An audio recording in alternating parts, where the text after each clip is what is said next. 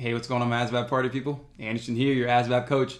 Just want to go ahead and thank you for taking the time to watch this video, because obviously we're all trying to raise our scores here. And so I'm going to go over this challenge problem from a recent group tutoring session. That way you can get that experience and keep raising your score. Just make sure to subscribe to the channel, like this video, and comment on it. That way more people can get the chance to see this video and raise their score just like you. Let's go ahead and get started. So Armand uses a 17-inch piece of tape to connect his desk to his friend's desk. If the desks are each 2 feet and 7 inches wide, how wide are the two desks and tape when connected? So give your answer in yards, feet, and inches. This is the challenge part here, because we know how to add, but the problem here is we want our answer in yards, feet, and inches. All right, cool. So starting off here, first things first is read the dang question. The question is, again, how wide are the two desks and tape when connected? So how wide when connected? That's one of the biggest keywords you can look at there. Because if I'm imagining the situation, I'm essentially thinking of, okay, I got a desk right here. You know, we can get as fancy as we want to get with it. Sure, whatever. You know, kind of get as fancy as you want, right? But we have that desk. I can copy that over, make another desk over here. And then what we have is a piece of tape connecting the two desks. So I can use a different color for that. You know, I can say that the tape goes from there to there. And obviously the tape isn't that crazy wide, right? But it's all good. It's only 17 inches, but I'm using this to exaggerate the demonstration here, you know, the graphic. But again, desk, tape connecting it. And so what do we know? Again, what we want is how wide this all is together. That's what we want. How wide? So blank, you know, yards, feet, inches wide. So how wide is it? Now, what do we have? Well, the information that we have tells us that the desks, so this desk and this desk right here, are 2 feet and 7 inches wide.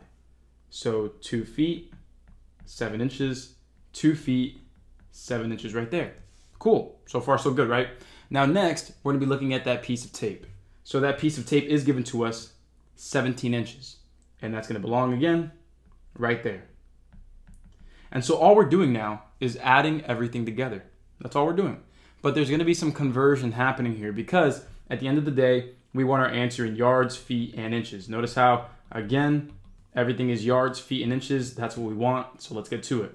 So first and foremost, I'll begin by saying, hey, look, I want to add the 2 feet, 7 inches with 2 feet, 7 inches, along with the 17 inches for the piece of tape. Cool. So what we're going to do now, we're just going to go ahead and add this together, and then we're going to be doing the conversion. That's probably going to be the hardest part for a lot of us, right? So stick around for that. But just adding everything together, what we're going to receive here, 2 feet plus 2 feet is 4 feet.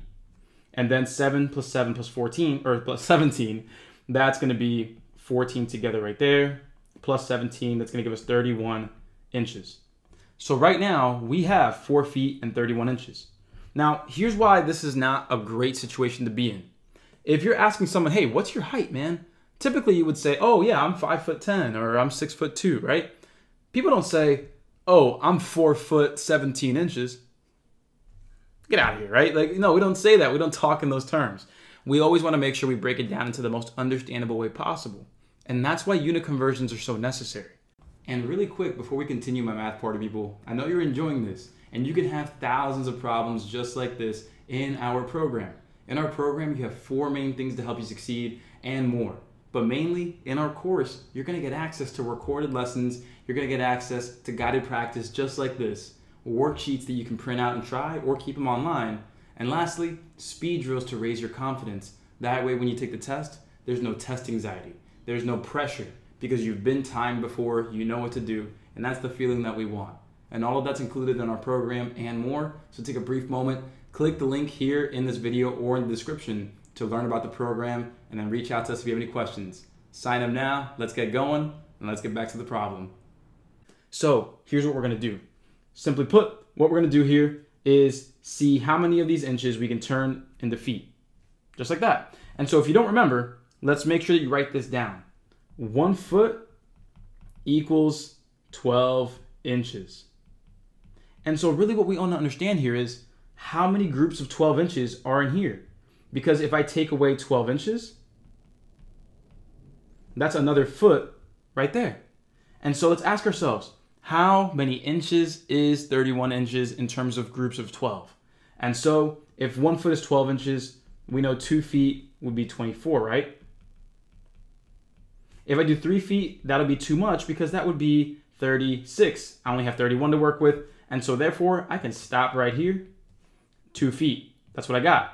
I can go ahead and take out 2 feet. And so I'm going to take out 12 inches and 12 inches again, because again, each of these is a foot. And so boom, this will now turn into 6 feet after we add all of this in. After adding all that in, that is 6 feet now.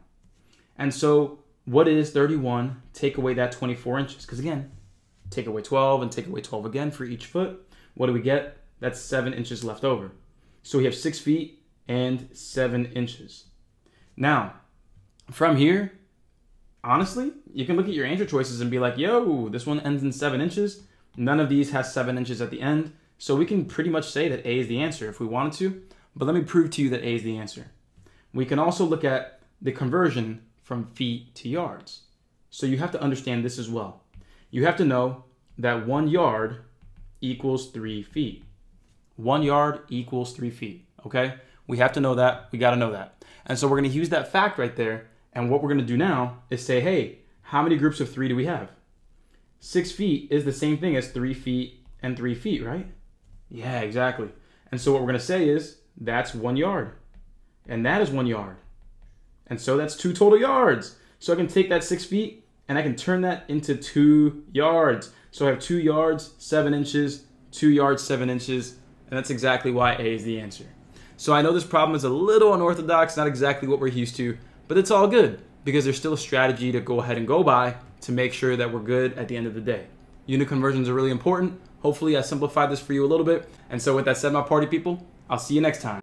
And so we both know this video just helped you with your test anxiety by just a little bit. And to keep lowering your test anxiety and keep raising your confidence, that's what my ASVAB All-Access program is for. The link's right up here. Click it, watch the video on how it works, and you'll see exactly why thousands of my students have raised their scores and gotten the jobs they want. So click there, watch the video, and sign up to raise your score. I'll see you soon.